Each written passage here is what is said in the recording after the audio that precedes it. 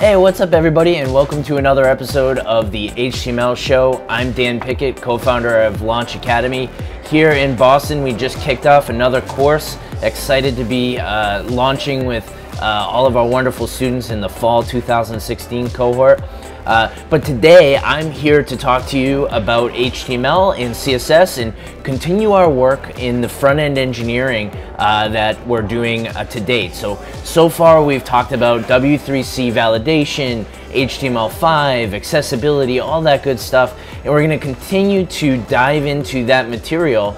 And we're going to finish up our discussion this week around HTML elements and the basics of just writing good semantic markup.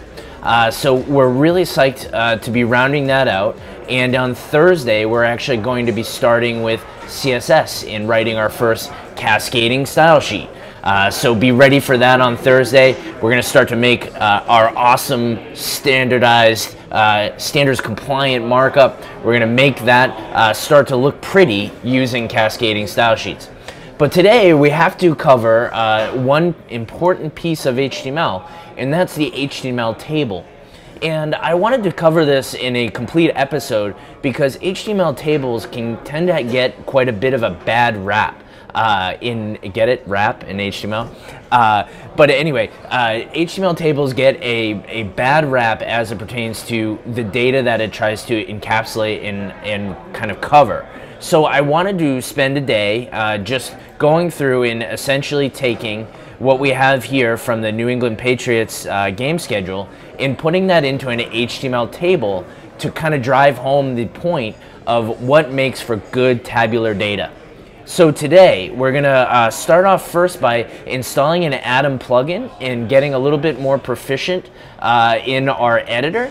And then we're going to actually go ahead and implement that HTML table, taking the New England Patriots schedule and adding it to our webpage. And we're going to talk a little bit about the olden days of writing layouts and making pages look pretty. And we actually used to do that with something called HTML tables, which is kind of wild and an old idea. But I just want to talk a little bit about how the semantic nature of an HTML table should be used and encapsulated, and that's why we're going to start with the schedule data here. Alright, so before we jump into the actual table that we're going to develop, first I wanted to tell you and show you that Atom has this really neat plugin architecture. So if you go to Preferences in your Atom pull-down menu here, you can actually go to this install window, and there's all kinds of great packages that you can install to extend and add things to your Atom editor. So you want to make sure that as you get more sophisticated as a web developer, that you start to think about how your editor could be used in innovative and quick ways. Your most important commodity as a developer is your own time. So if there are tools and plugins that you can incorporate into your editor and into your browser, you want to make sure that you're actually taking those in and making them save you time. Because time is the most valuable thing that you have as a developer. So anything that can save you that time, you want to make sure you use, like we're going to use here. So my favorite one of my favorites as it pertains to HTML editing is this Atom wrap and tag package. And again, I'm in my preferences here in Atom, and I'm going to the install window, and I'm just going to hit install on Atom wrap and tag. And a good way to judge whether a plugin is worthwhile is based on how many downloads it has. And you can also kind of pull up the information about that particular plugin, and you can get a feel for when it was last updated by looking at the repo and seeing here that, you know, this isn't that old. It's been updated in February 2nd.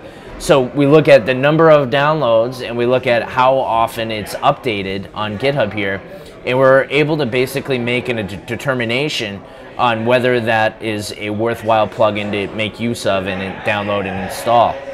So we've gone ahead and done that.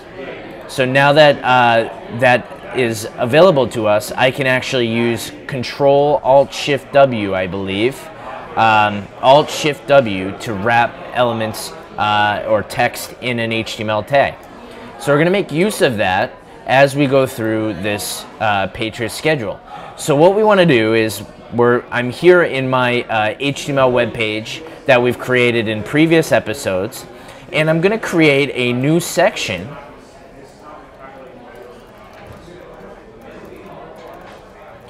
called Favorite Team Schedule. And if this is unfamiliar to you, this section tag in the assignment of IDs and classes, go take a moment, hit pause on this video, and just review last week's episode on layouts and using sections and headers and footers as part of our discussion of HTML. All right, so we've got this section laid out, and if we actually go ahead and open this up,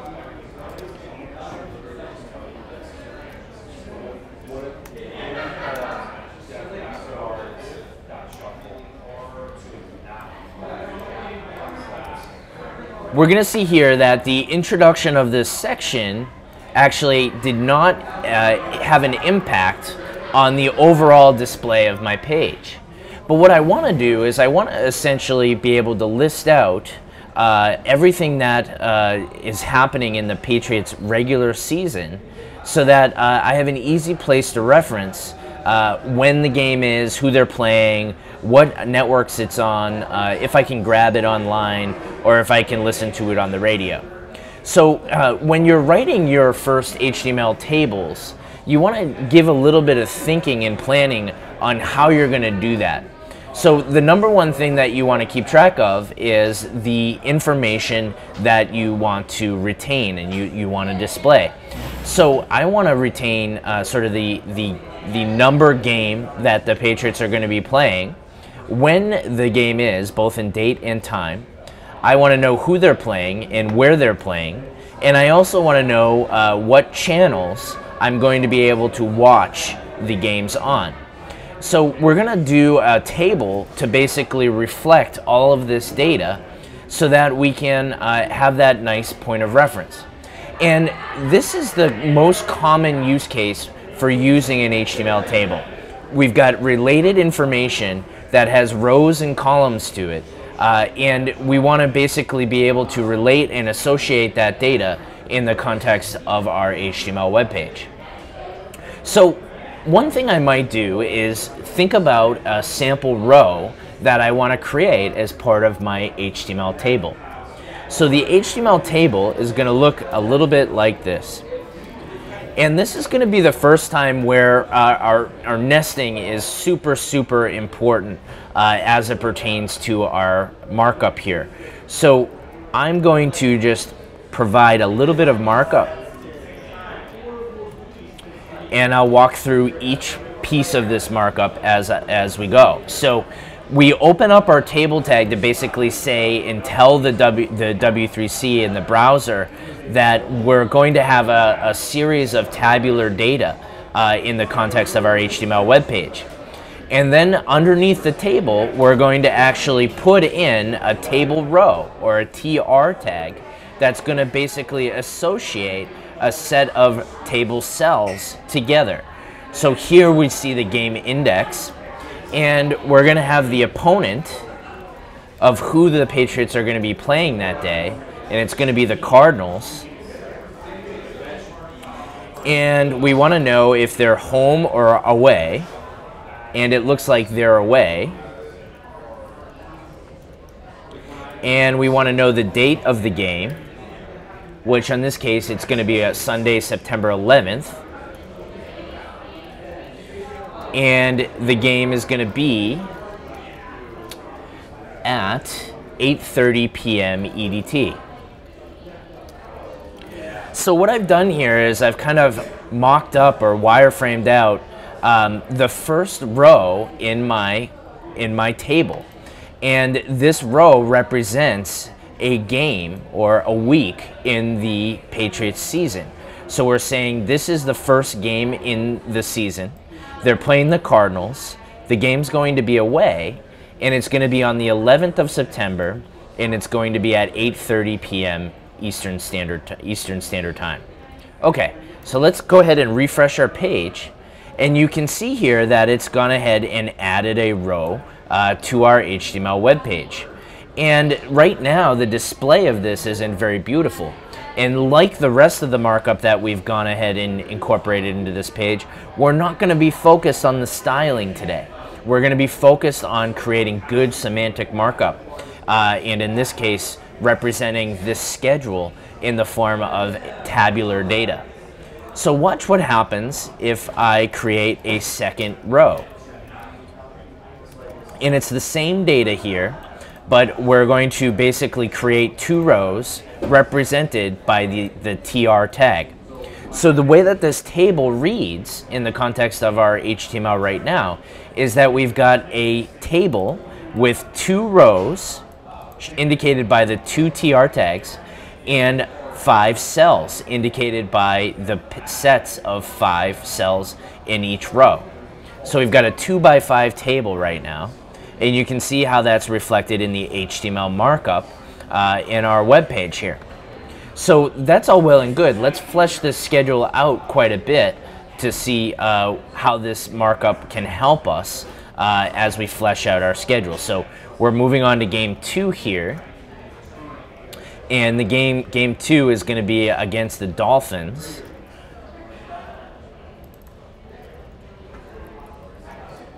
And the game is going to be at home.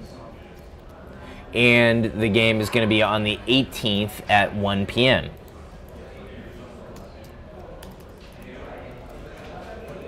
All right, so we go ahead and save that, and we refresh the page. And we can see how this table markup is assisting us in the creation of our schedule.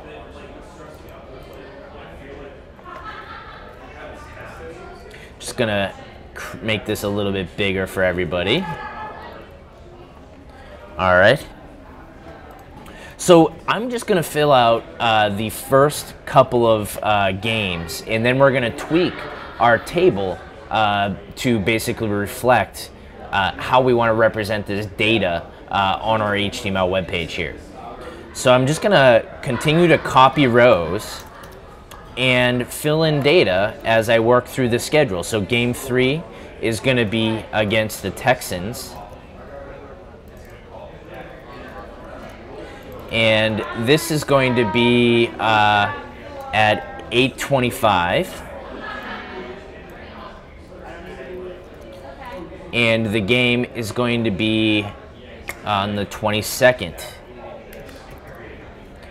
And we're going to be at home. All right, so I'm good there. And I'm just going to continue to reflect the various games that we have available here. Game 4, we're playing against the Buffalo Bills. Big rivalry.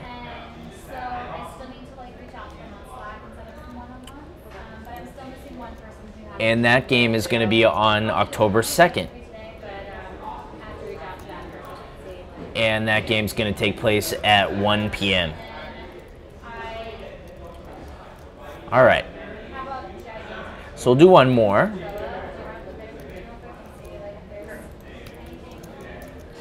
Game 5 is going to be at the Browns, away.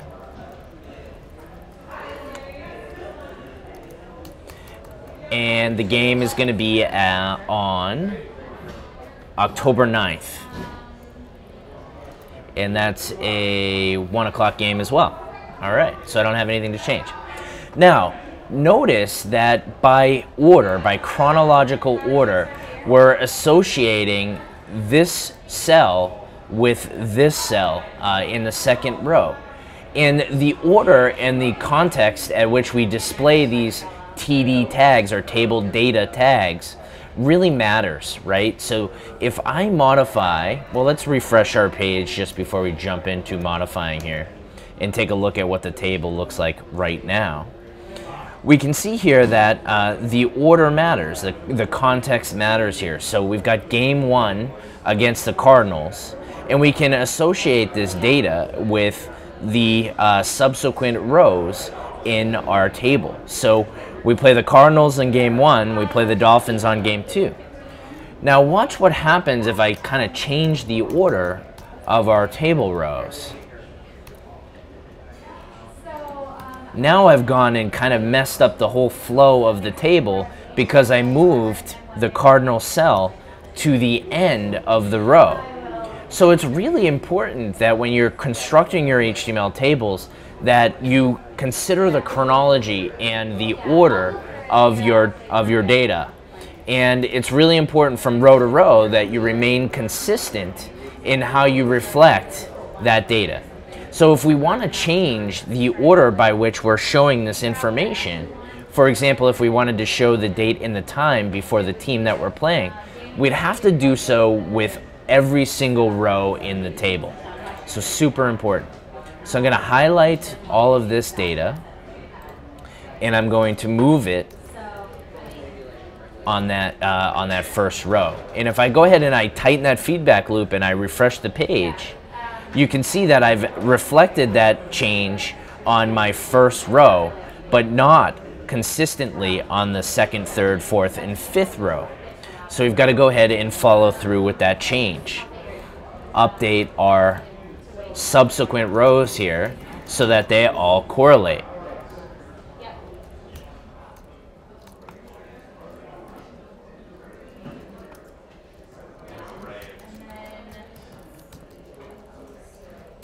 So I'm moving my date and time in between the game number and the team we're playing.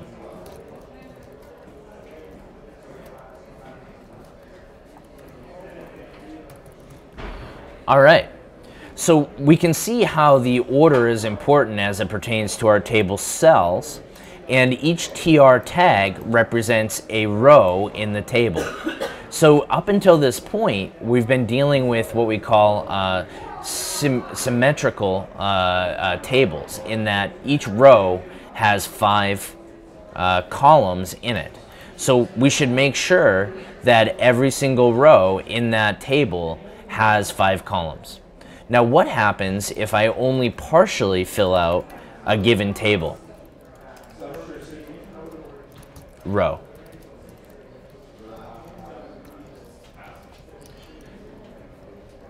And we'll say that this game 6 is going to take place at 1 p.m. on 10/16. A lot of 1 p.m. games.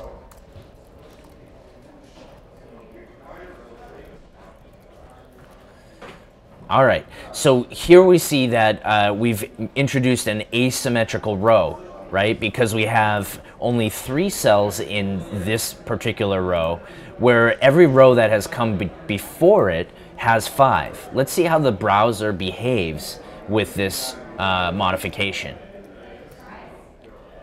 Notice that the rows are incomplete, and we still have work to do here to make the row consistent and symmetrical. So the HTML web browser, in this case Chrome, is going to try to make a best guess at what you're trying to accomplish here and try to show the data as best it possibly can. But in general, when you're writing your HTML tables, you want to try and keep your rows symmetrical, so that there's an equal number of TD tags for every TR in your table element. All right, so let's go ahead and flesh this row out so that we've got consistency here.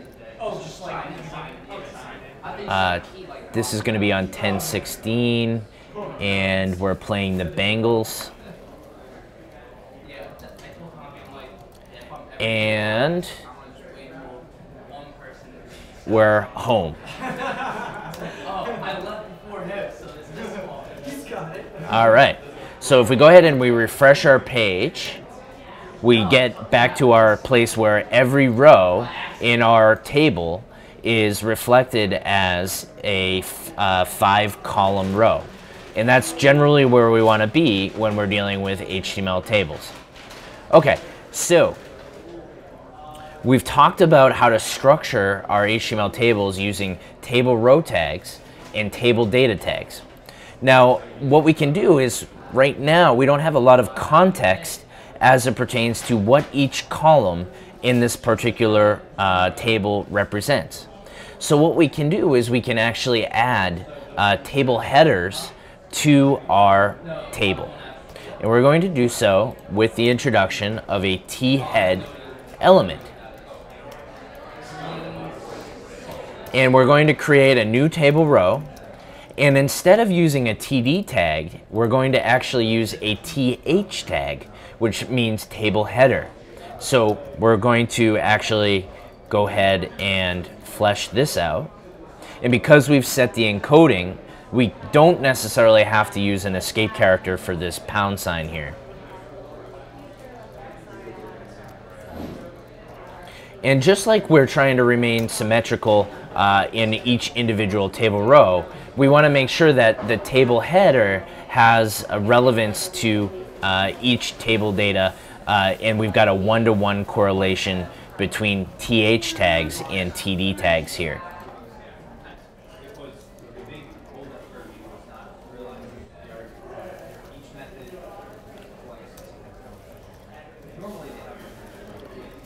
All right, so what we've done here is we've added a new table head tag that's going to have a table header, and later with CSS we're going to be able to treat this table header differently from every other row in the HTML table. But let's see what the browser does by default here. See here how it has helped us with the text justification of each row in the HTML table. So where we created game number, it's given us white space so that the eye can line up each relevant field in the table. So we've got a little bit more context as it relates to each of these cells in the HTML table. So all of the cells in the first column are going to represent the index of the game, or the game number. And then we have the same for date, time, who they're playing, and whether they're home or away. So this is, at its core, the most basic of an HTML web table. And typically, we're going to have this idea of a t-head and actually a t-body, which we can indicate explicitly through the introduction of a t-body tag. So notice how I'm again using white space to my advantage here, and I'm showing the nesting relationship where this particular table row is showing underneath the table head. And then the main pieces of data that are showing up for at the actual games and game information, that's all showing underneath the t-body tag. So we're using white space to our advantage here to show the relationship between our table tags, our t-head and t-body tags, and our correlating table row tags, and then all the way down to our th and td tags here. So you can see here how we're using indentation to our advantage. Now, what happens when we want to add additional data to this particular example? So one thing that we may want to add is the way in which I can view the games. So if we click on each row, we can see that we can either watch them on TV, we can watch online, or we can listen to the game on the radio. So we may want to go ahead and add this for each game that we've populated so far. Now again, just like we saw with adding game 6, we have to consistently add this information for every single row in the table. So what I'm going to do is I'm going to add the table heads, and I'm going to say TV, radio, and online. Now, I've gone ahead and I've added these 3 additional columns to my table. Watch what happens kind of in between me actually adding the data into each game. See, I've added the head, but no data is populated underneath. And again, this is the browser trying to do its best in understanding what I'm in the process of doing in terms of adding this information to this HTML table. So I've got to go ahead and add 3 TD elements to each row in my T body now. So I'm going to go ahead and do that. And for the purposes of being expedient here, I'm just going to copy in 3 cells for each row, and I'm going to go ahead and populate that with the actual data that correlates with the Patriots schedule. All right, so we'll fill in a few of these. So the Cardinals is going to be on NBC, and it's going to be on 98.5 here in Boston, and it's going to be available online.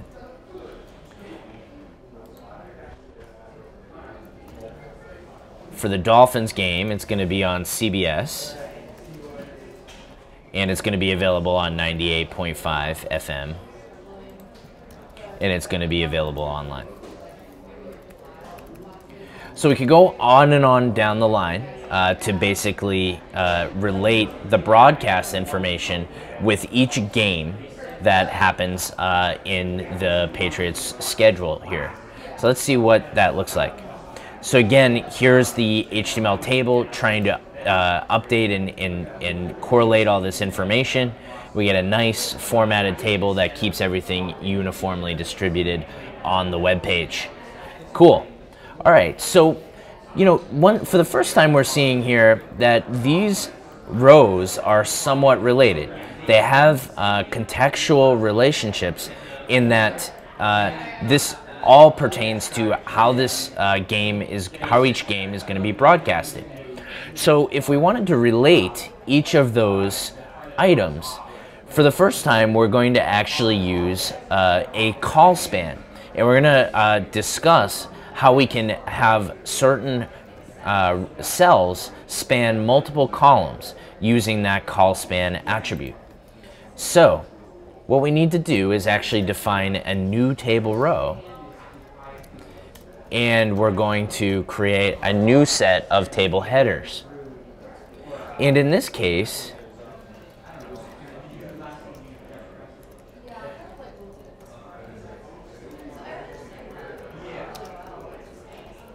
we're basically summarizing contextually the different pieces of information on the table.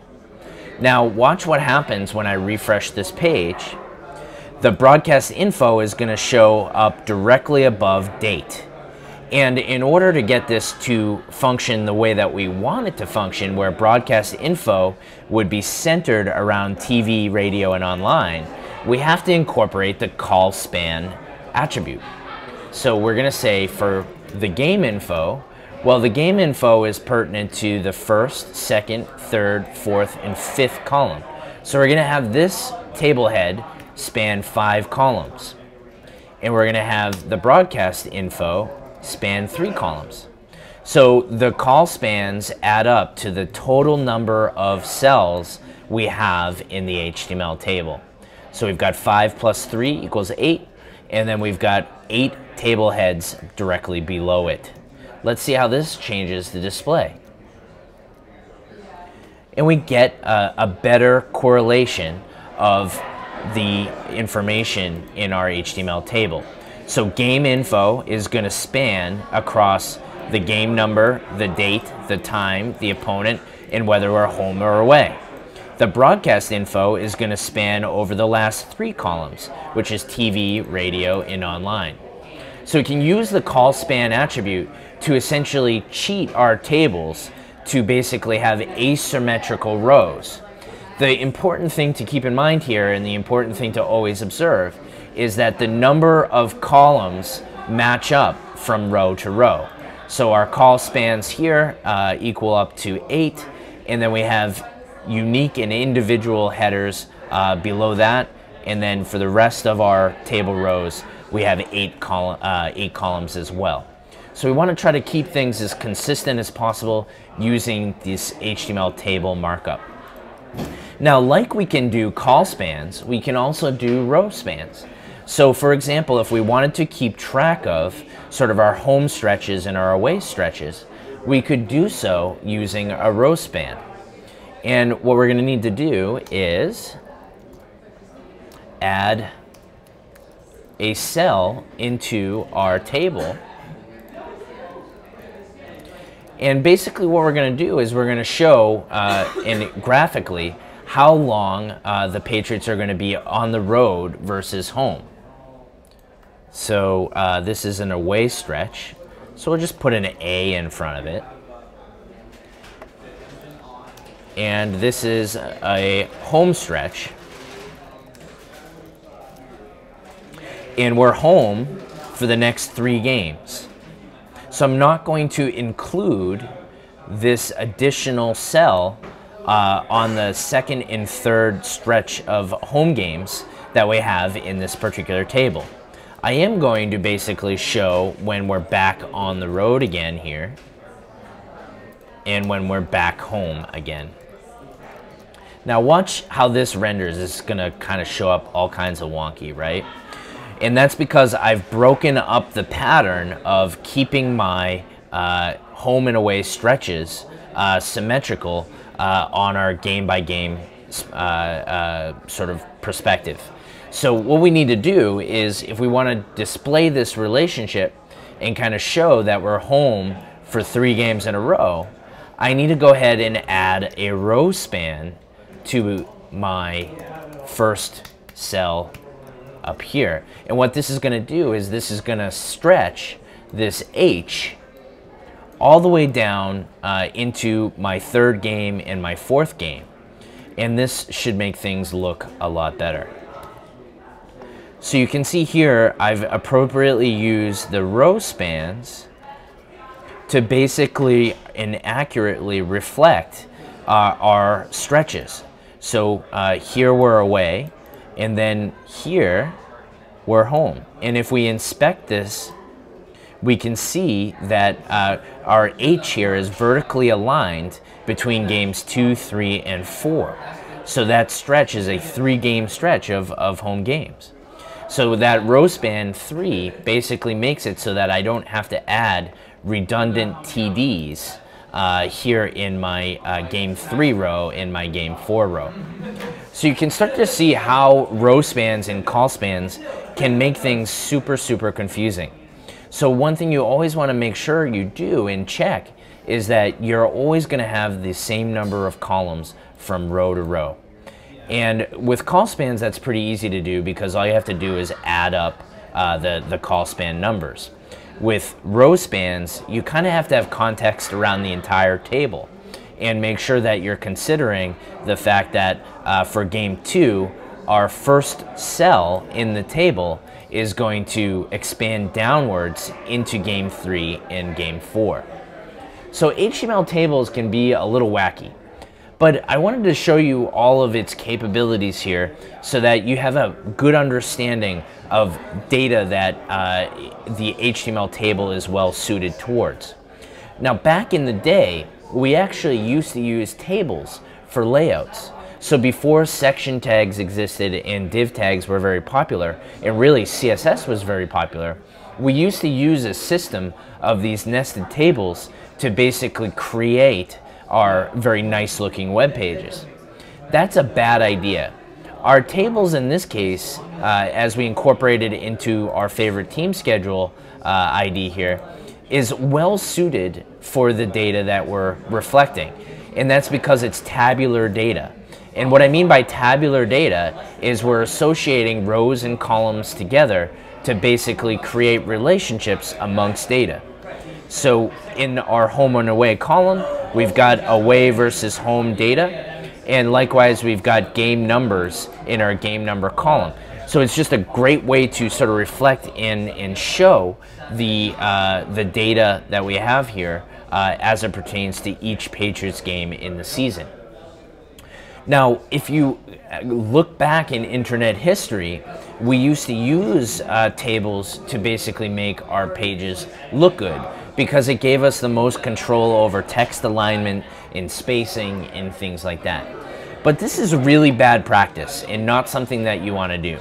And there's a couple reasons why you don't want to do that. And I'm going to go ahead and just send this very handy URL to Spencer so he can share it in the Facebook commentary. But basically, what we want to reflect here is modern web developers do not use tables for layouts. And the reasoning for that goes into what we discussed last episode, which is really around accessibility and making the assumption that not everyone is consuming the web as a visual user. Things like screen readers, for those that are visually impaired, will not handle tables very well. Not to mention, you can imagine as we get more and more drawn out with this data and we start to nest crazy elements inside each of these table data cells, how this could add significant weight in terms of text size to our HTML web page. So the HTML table is really only well suited for this type of data, where we're trying to reflect a combination of rows and columns of information. So if you have a spreadsheet that you want to kind of put online, or really any kind of mathematical data, that's where an HTML table is going to be more well suited. So I hope that's helpful for you. And as we close things out, I just want to show you one more element that we didn't cover, and that's the caption tag. And we can use the caption tag as a way to annotate the table that we just built. So this is the 2016-2017 NFL schedule for the New England Patriots. So we use that caption tag to kind of just illustrate what this table represents. And again, for screen readers and for those that are visually impaired, this caption is going to provide so much more context to this data. So it's always a good idea to have a caption to your table so that people understand what that table represents. Let's look at what that looks like. So we can see how this caption has been added to the table. Now, what we can do is we can, to finish things off, just go ahead and copy this and throw it into the W3 org validator. Make sure everything is green and ready to go. And we've got a few errors from our previous work here that we can remedy. And we see here how the HTML validator is giving us some warnings about that asymmetrical table row that we were talking about. And these are warnings. We can decide to heed and remedy those warnings, or we cannot. It's totally up to us. But what the W3C validator is trying to do here is it's trying to help us really structure our markup better. So if we had more time together, I'd go ahead and reflect the symmetrical number of rows as we work through this data. So something to keep in mind as you work through constructing your HTML tables. But when you run your validator, you're going to get either errors or warnings. And warnings are just helpful messages providing you with some perspective on how to make your markup better. It's not necessarily going to result in significant browser incompatibilities or variances in terms of the display of your web page. You want to make sure that you remedy any errors that you encounter, and warnings are just the attempt by the W3C to kind of just give you a good impression and understanding of what would make your markup better. So you don't necessarily have to act on warnings. You definitely want to go ahead and act on errors as they occur and as you see them in your W3C validation. So that's what I wanted to cover today, and I'll just check in on questions and make sure everyone is good. It looks like we are. Awesome. So that's basically going to wrap us up as it pertains to covering HTML elements. Later in the course, we'll talk about forms and how to get information from your users. But we're going to switch gears on Thursday and start talking about styling. And we're going to use cascading style sheets to basically start to make our web pages look pretty. So I hope you'll join me on Thursday, and if you're just joining us on recordings, definitely go back and review those previous episodes, and you'll be ready to go with CSS on Thursday. I'll see you then. Thanks.